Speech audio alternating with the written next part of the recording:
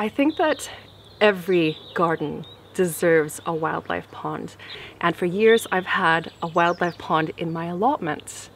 And having it there drew lots of wildlife, all types of insects, frogs, birds, and that actually helped to create more balance in my vegetable garden there. So it was definitely on the agenda to build at least one pond here in the new home garden. And I've just completed that. Josh and I have just completed that. There's going to be a larger one that we hope to build later on this year, but this is the start. And I want to show you a little bit as to how I built it, how Josh and I dug it out, and how it's going to fit into the garden here. And then hopefully it can help you to build a wildlife pond in your own garden.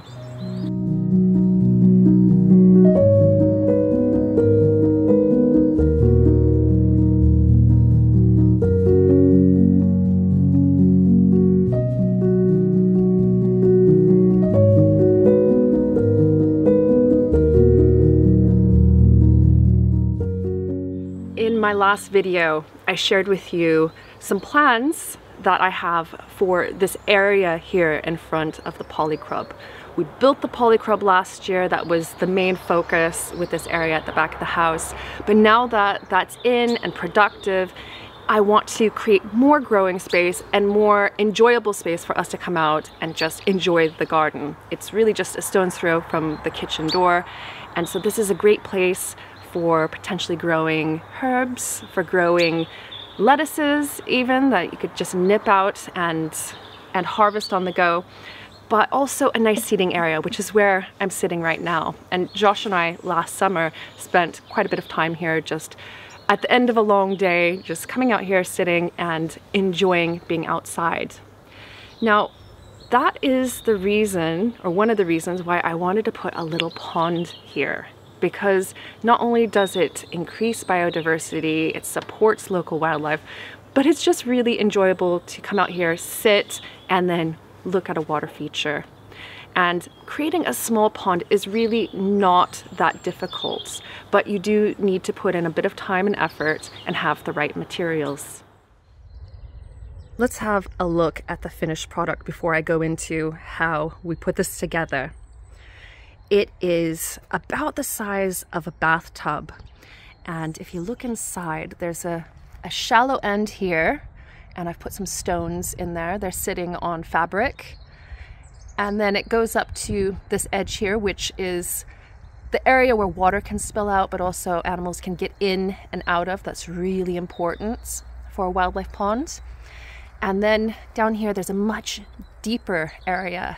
And the sun's come out, so you can see that bubbling thing right there. That is a solar powered oxygenator. So it pumps air into the water here, and that helps to keep the pond from going stagnant, which is really important if you want life to survive in there, good life, like frogs and even fish, if you wanted to have fish in your pond. But it also helps to keep the water from going stagnant.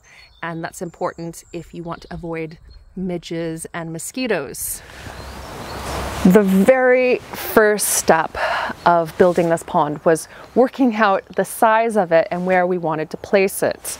Now you can see the area around here a little bit better, and we need a walkway here to get round to the back side or the front side of the polycrub.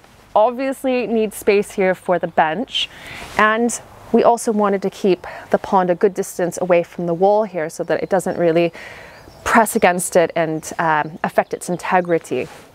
So what I did was I took some ordinary flour from the kitchen and I sprinkled out an approximate area, a rectangular area that fitted the contour of this corner and that ended with the edge of the corner there, because there'll be another walkway going down into this area. And if you want to learn a little bit more about my plans for this entire area over here as well, then watch my previous video, The Garden in February. Once I had that outline here ready, then it was the hardest work of the job, and that was digging the hole out. Having an area that is just a little bit deeper will help frogs and other animals that are living in your pond to swim down and to hide from predators. And eventually there will be aquatic plants in here as well, so that they can hide among them as well.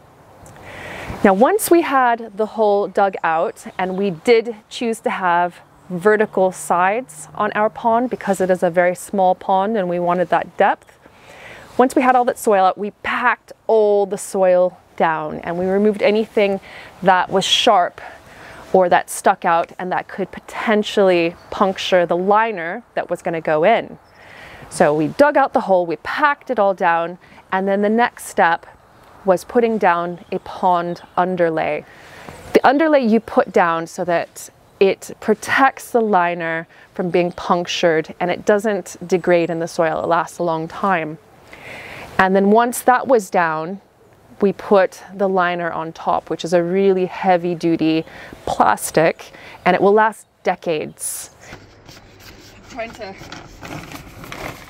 push this liner down so that it doesn't pull in too much from the sides, but also a lot of these folds, you won't be able to see them once the pond is filled, but I just want the folds to be in inconspicuous places. Once the liner was in, time to fill it with water, just ordinary tap water here. And then after 24 hours of allowing the water to sit inside, then it's time to trim the liner and tuck it in. Now, the reason that you wait that full day, at least before trimming the edge of the liner, is that the water will pull the liner down. So if you haven't tucked it into every single little crevice that is going to be in the pond, the weight of the water will pull that liner down and allow it to settle over that time period, so a day. And then afterwards, you just trim the edges around the pond, and I left about a 12-inch margin, and that way there is a good weed suppressant barrier around the edges, and also you can tuck it in or just put stones or slates or roofing tiles or whatever on top to hold it down. I've mainly used recycled materials to make this pond, and so the stones around the edge, they were here at the house already, so the quartz stones, the terracotta pipes over here, they were also just left here at the house when we bought it. And then these are old roofing slates, and they make perfect edging here for the pond. These over here, I've just put in this morning. It occurred to me overnight that these old kind of top braces or top slates for roofs, which again were left here at the house, they would be great for disguising the plastic liner of the pond. The other aspect of having these stones and the slates and everything around the edge of the pond is that they too create little areas, so little habitats for frogs to go and hide inside, for worms, other animals. Let's have a closer look at some of these habitat features. Now, we've just looked at underneath this particular roofing tile. So all along the edge there, there's going to be habitat for quite small creatures. And then down under here, you can see that there's a gap between these roofing tiles and the plastic liner. So creatures can get in there, they can get in under there, they can get into the pipe there.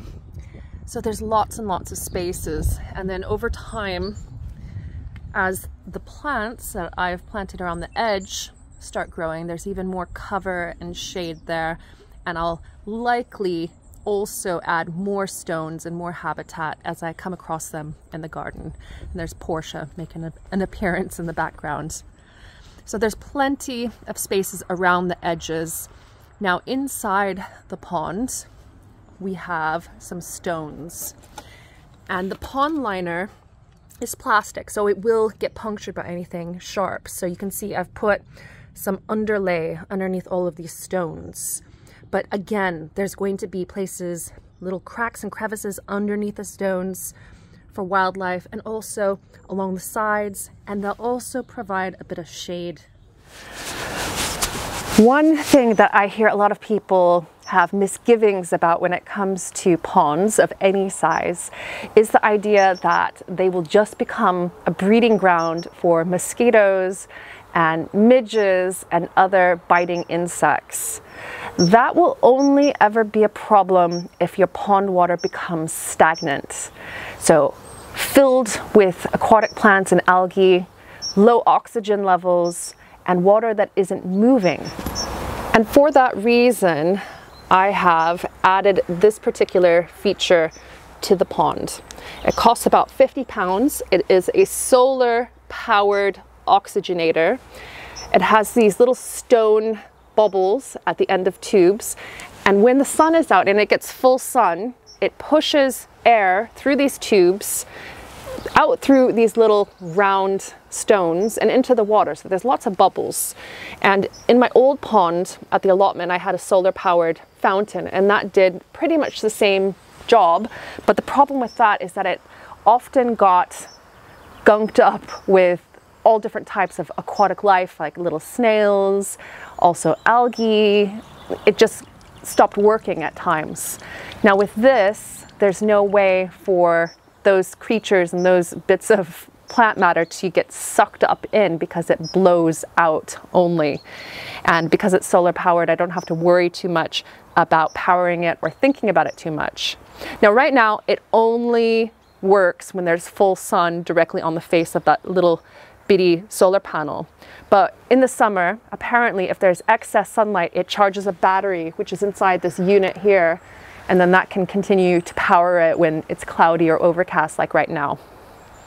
In addition to building the pond, I've also planted some plants that I already had around the edges. This is a sedum, and you can see that it creates flower stalks.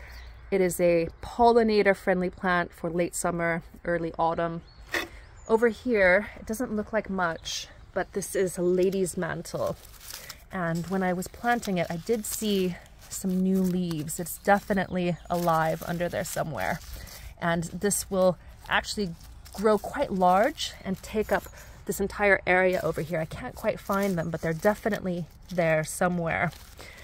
And then over here on the far side, there is a miniature raspberry just there. It's called Raspberry Yummy, and I have it in a pot as well.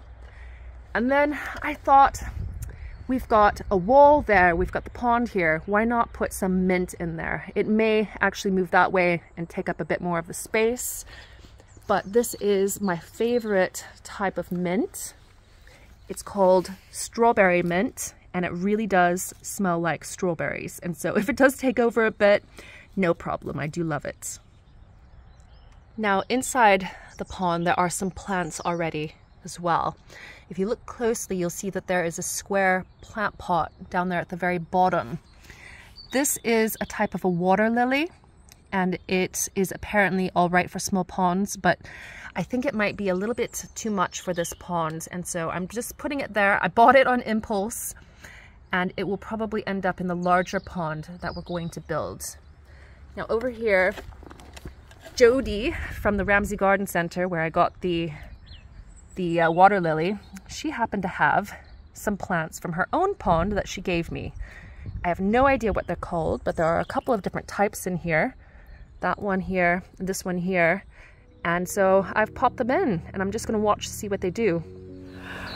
I've got my sleeve a little bit wet from fishing around in the pond.